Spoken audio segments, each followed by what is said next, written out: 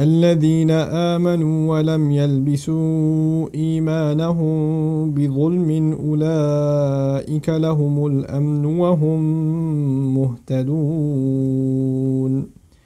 In the 82nd ayah of Surah Al-An'am, Allah Azza wa Jal tells us something Ibrahim alayhi salam said to the people, فَأَيُّ الْفَرِيقَيْنِ أَحَقُّ بِالْأَمْنِ إِن كُنْتُمْ تَعْلَمُونَ. In the previous ayah, which of the two groups do you think deserves peace more, internal peace more? And so this ayah is about people who attain peace in their life. You know, people suffer from all kinds of emotional imbalances, depression, sadness, anger, anxiety, you know. How do you attain peace? And is there a relationship between faith and peace, internal peace, even emotional, psychological states of peace? Allah says, الَّذِينَ آمَنُوا وَلَمْ يَلْبَسُوا إِيمَانَهُمْ بِظُلْمٍ. Those who truly came to believe and did not disguise their truth or their faith with wrongdoing. In other words, wrongdoing is a disturbance in your, not just on the outside. When you do dhulm, you're disturbing something on the outside or someone on the outside. But in this ayah, beautifully, it is as though Allah is describing that when you do wrong to someone else, you've actually disturbed something inside of you. And then Allah says, if you're able to not do that and not wrong others and not do wrong, you know, not do injustice of any kind, أُولَٰئِكَ لَهُمُ الْأَمْنِ. Those are the people that deserve peace. They'll have peace. They'll have peace inside of themselves, subhanAllah.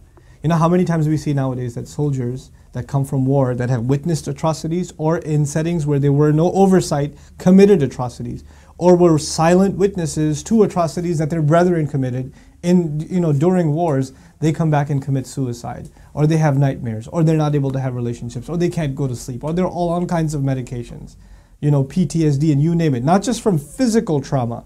Physical trauma is something else, but just from the emotional trauma of what they've experienced, or what they may have even had to do, or they did and got away with. Well, they got away with it in the sense of the authorities and the government and all of that, but their insides have been damaged. They don't have any peace anymore, and they can't live with that. There are people who commit any and all kinds of crimes, not just against other human beings, but people like, you know, for example, nowadays, subhanAllah, there are people that are in the entertainment industry, they're in the music industry, they're, you know, and maybe they're not even the top celebrities, but people that are in a particular kind of industry that has to do with just sinning and just wrongdoing. You know, they're in the clubbing industry, they're in this, one of these dirty industries. These people have to literally stay on drugs to be at peace, because they're terrible to themselves and others when they're not in that state. They have to literally numb themselves away from reality to be able to cope, just to be able to cope, just to be able to deal, subhanAllah.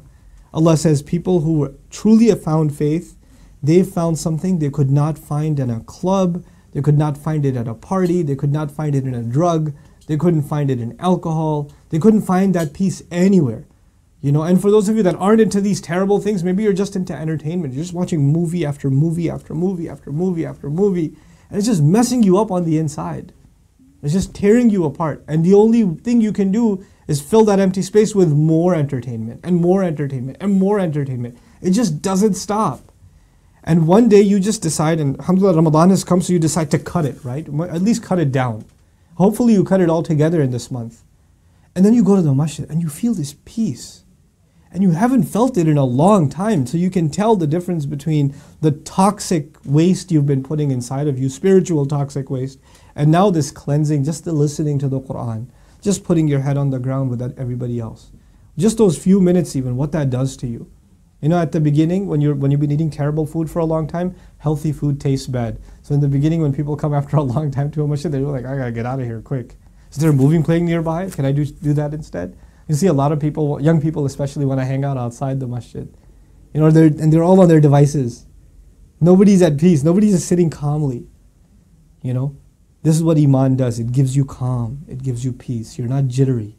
You're not disturbed. You're not just constantly in the need for some other fix.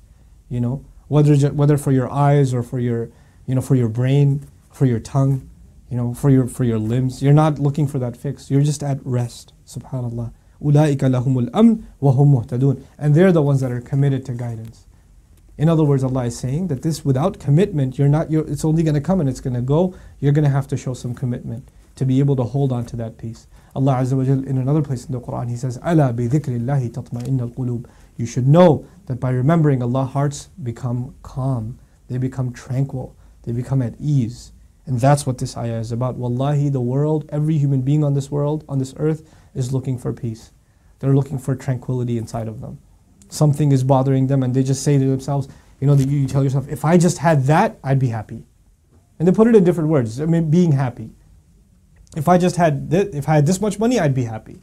If I got this girl, I'd be happy. If I had this car, I'd be happy. If I had this house, I'd be happy. If I lived here, I'd be happy. If I bought that device, if I had that video game, if I did this, if I did that. We always set these goals and say, I would be happy. And guess what? The ones you set for yourselves before and you said, you'll get there and you'll be happy, how long did it last? And then you moved on to something else that you couldn't find satisfaction in. This is the ayah that Allah Azza wa Jal teaches us through the words of Ibrahim alayhi salam. Timeless words, right? If it was true back in the day, it's still true today. SubhanAllah. The people who can truly find faith and they don't replace their faith with wrongdoing. So even if you're Muslim, doesn't mean you have peace. Maybe you're replacing your faith with wrongdoing. You need to stop doing the wrong, cut that out of your life, and Allah will grant you the gift of peace. May Allah make us all the people of peace, and may Allah make us all among al-muhtadeen. Barakallahu li wa lakum. Assalamu alaikum wa rahmatullahi wa barakatuh.